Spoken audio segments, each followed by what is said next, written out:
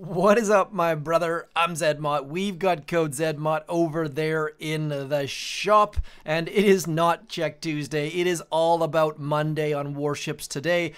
For those of you who gave me a comment to get entered in this giveaway over here, thank you for that. Big shout out to all of you. My weekend was full of those. Spoiler alert on that video about the new update. There is no new update. There are some details on Discord and Reddit that I'm sure most of you are aware of, but if not, then Chicken goes over them fairly well. We're gonna jump into the Boom Beach Warships today. And, sorry, I had to get that Check Tuesday, what is up, my brother, because my kids have been saying it like crazy over the weekend. So if that annoyed you or you didn't understand what the heck was going on, I'm with you. We left on Friday with no accounts in Diamond. I've now got 2 accounts in Diamond. I'm going to tell you how and why and the rest of it. We're going to go over offense first because it's way more fun. And I've figured out that if I do offense first, I suck way less. When I do defense first, I lose like my first 4 battles when I switch. So, have not attacked in 15 hours or so. Log looking fairly decent. Now, a general rule, you need to be about 241. You see I'm 241, 233, 236, 241, 221. Got lucky there. Fizzled out of stupidity trying to rush. 236, lost. 257 against HLY. Shout out to HLY. I'm going to call you Hilly because that's what I read as. Player in New Zealand. I faced a couple times this season, gotten the good of him both times, I do believe. 235, then 233. So 241 is the goal. And a couple things to start out with. There are competing theories about how to use artillery and barrage. One of them is right, one of them is wrong. So the right way to do it is to throw 4 barrage towards an engine room and then 3 artillery. The other way, which is the wrong way, which costs 5 more gunboat energy. If you have giant sausage fingers and you can't click on a 5x5 building, then you can also do 3 barrage, 6 artillery. I don't recommend that, but maybe if you have problems or maybe you have difficulty with your fingers or something, do consider that. But overall, cheaper to go with 4 and 3. So, 6 engine rooms is the way to get to Diamond right now. That is the easy way to do it. Go up, get your troop health, get your bullet, get your artillery, and extra troop damage. That is all awesome stuff for both the heavy chopper rushers and the rocket chopper, heavy chopper, rocket chopper people. When you get bullet, you can get rid of a heavy chopper, so you get 6 rocket choppers instead of 5. When you get artillery, you don't have to use that 34 or 40 GBE barrage to get rid of that engine room, which is huge. And of course, troop damage is always fun. So I have the extra Doom Cannon, which was probably not necessary. I also have the laser beam, which should have been a shock blaster, probably. I don't have green mines. We are saving to get to 7 engine rooms. More on that in the later half of the video. My spoiler account, my defensive account, does have the keys to go to 7. We'll give that some thought. And then I'll show you some of these hits. So we'll start out with the fastest of the bunch against HLY. Now, before we go too far, I'm going to pause here. And the basics of this are, let's do a quick drawing. You guys have said you love the drawings. As the siren goes by, let's close that window, shall we? Window shut. We're going to drop a screenshot to get started. We're going to drop Bullit over here. He's going to head over into this general neighborhood without any supervision. That's going to distract the Doom Cannon. That's going to be great. Maybe even distract some of this stuff over here. If he dies, don't really care. I once in a while throw an energy drink out, but generally speaking, he's just kind of there for now. We're going to clear with 1 heavy chopper here. It's gonna tank the damage for all of this stuff in this neighborhood. They're all gonna shoot at it. And then all of your rocket choppers are gonna be dropped in this neighborhood. We're just gonna clear in this general direction. Now, for those of you doing some quick math, you realize that we are short 1 heavy chopper. So once some of this stuff has been cleared. We're going to send a heavy chopper up that right-hand path, and what that's going to do is that's going to tank the damage from that boom cannon. Otherwise, we're going to have to shock that a bunch, and it's going to be annoying and silly and frustrated. So I will show you that in time. For some reason, it seemed like it came unshocked there. Standard stuff. I think I dropped my heavy chopper on the right-hand side a little bit late on this one. And then we're going to be barding out that engine room since we're going to be going generally in an counter or anti-clockwise manner. You see that I threw that shock. Wasn't really required. That heavy chopper was coming, but I am overly paranoid about losing any sort of rocket chopper. Like, all of my GBE is going towards keeping those things alive. You see Bullit dealing with all of those things, throwing all of our extra GBE and shocks and flares and things, and 257.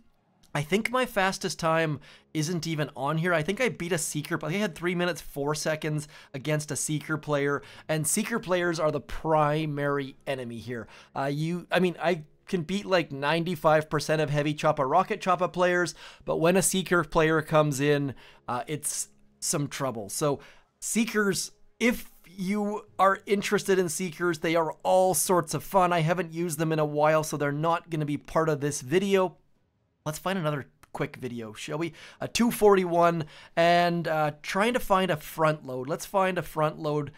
Generally speaking, I'm a little bit slower against them. Shout out, there we go, Rick. I think this is Rick from Reddit, but again, on this left-hand side, and shout out to both Orion and Mackett for talking about this with me. Going left, we're gonna get these two engine rooms down, then we're gonna go to the back, then we're gonna go over to that back, then we're gonna get to here. And you'll notice that I didn't talk about this engine room in the middle because we're gonna use our GBE to negate that one. Bullit sending out front.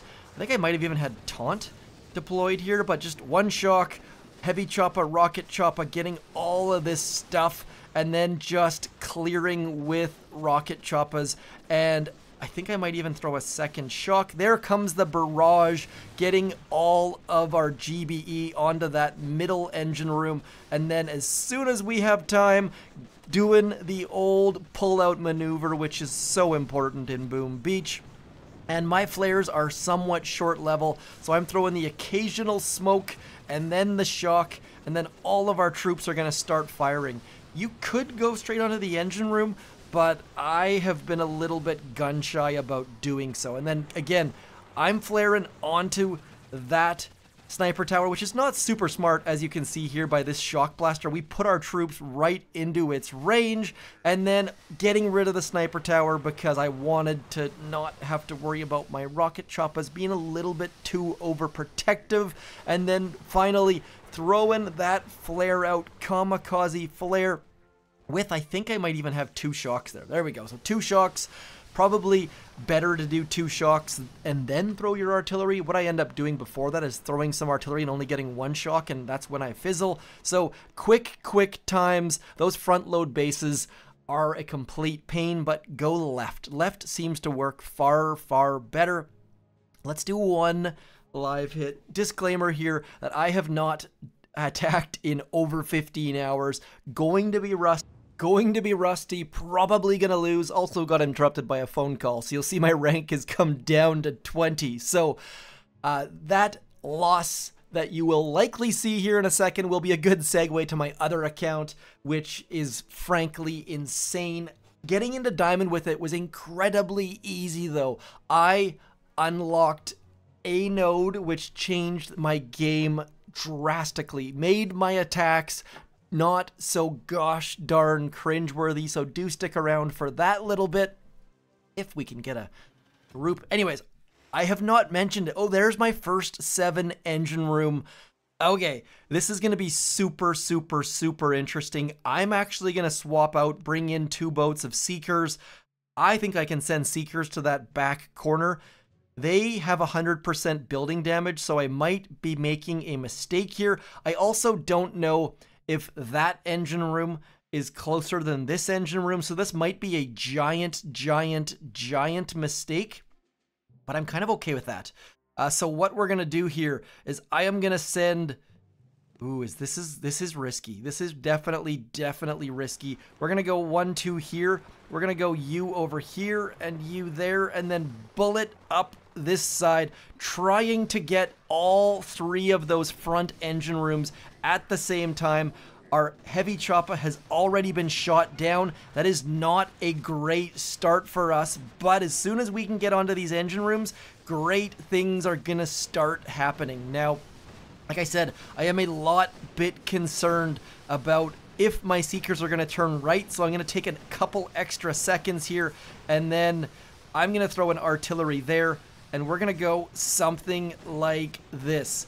This is risky, my friends. I don't necessarily recommend this, but let's get going with our barrages on that back engine room. Seekers are headed in that right direction, and then we're gonna send all of our troops over onto that, hoping and praying that our Seekers are not going to die in the process, and we are probably gonna lose. 255, decent. I could have gone faster, but I don't know exactly. This is my first 7 engine room base that I've faced.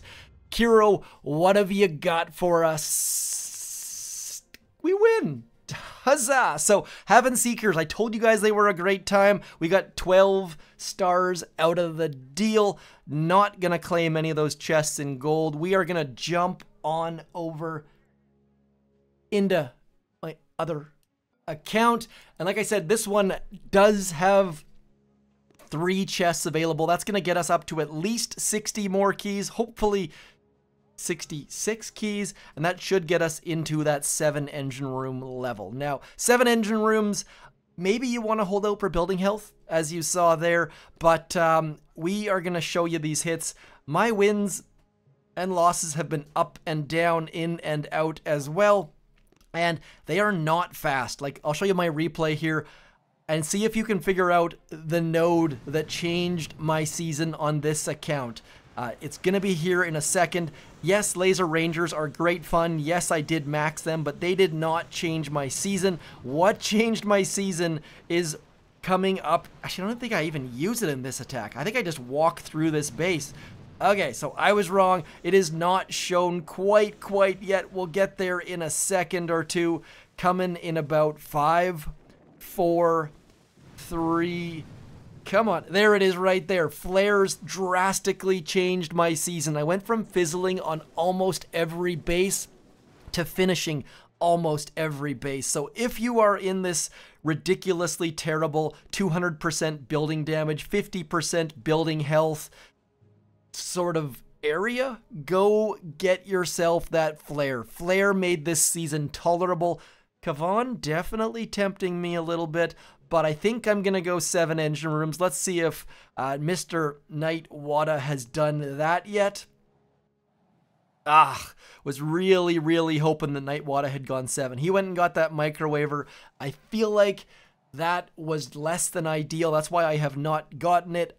Going to get that 7 engine rooms plus those building health, gonna make things a little bit better. We'll do 1 live hit, win or lose. That's gonna be it though. Speaking of winning or losing, how about them Canucks? That was amazing last night, hearing the stadium absolutely rocking from home. I was not there, sadly, but lots and lots of good stuff there. Now, where I am concentrating my GBE on these bases is at those shock launchers. I need to get rid of shock launchers because they absolutely end my attacks. We are then going to get all of these puppies out here. 1, 2, 3. Getting all of these laser rangers on this right-hand side. And I know it's silly and probably unexpected, but we are using Brick and her battle orders to cut through all this stuff. I just found that her cluster grenade was doing nothing for me. I also found that the Iron Will was just not saving any troops. I think I have negative troop health on this account, so it really wasn't doing much, but getting these troops up close and personal with those critter launchers making a big difference for my attacks. I still am requiring my opponents to fizzle. People can still clear my base ridiculously quickly, so I can't clear them faster than they can clear me. I've got no offensive tools to do so, but we can walk through bases, and lots of people are still fizzling. I think that once they get 7, those fizzles will start to go away a little bit more. But for right now, as you can see here, we can take down all the bases. Laser Rangers shooting things behind, kind of like Grenadiers do, giving all of the best attributes that Grenadiers do, with none of the bad things like missing our barrages and throwing over the top. They just throw through. So those ladies are going to be in a world of pain, though. That back shock blaster doing all sorts of damage. I would love to flare it, but this left-hand side engine room might just be the crux for us, and that shock blaster is not ranging all of our Zookas, so I've got a weird spot for these troops where I just need to get them away from that shock blaster, rescue like 1 or 2 of those Zookas, and this person has cleared my base. So as soon as I get cleared, it's an instant loss. It's that simple. Anyone who can clear my base is going to win, which kind of sucks, but that's just how the cookie crumbles.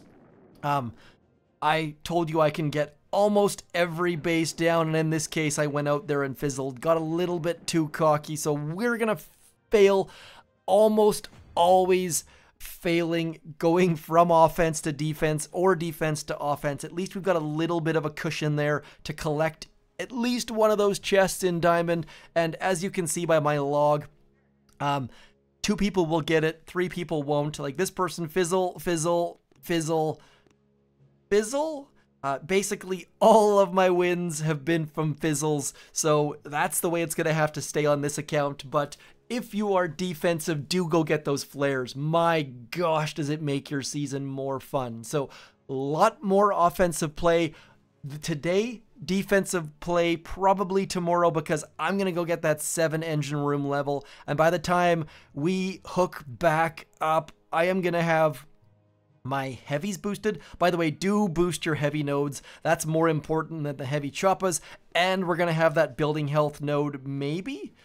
26, that's going to be 66 keys. I am going to be, if I claim in diamond, we should be able to have there. So I'll see you tomorrow. Thank you for coming in. Lots of things to talk about. I didn't talk about anything that I did on my weekend because I was completely and utterly swamped with things in this video, but keeping it on task, probably a good thing, I do suppose. Do go join that contest right there, though. That blue giveaway inside critter plushy goodness. I'm not going to tell you how to enter. You got to figure that out for yourself. But many of you figured it out very quickly, and clearly I need some more resources and I'm wasting my diamonds here. So I am Zedmot. Keep that submarine diving. Do your Hammerman fleet for intel for your task force, and I'll talk to you soon. Thanks for coming in. Peace.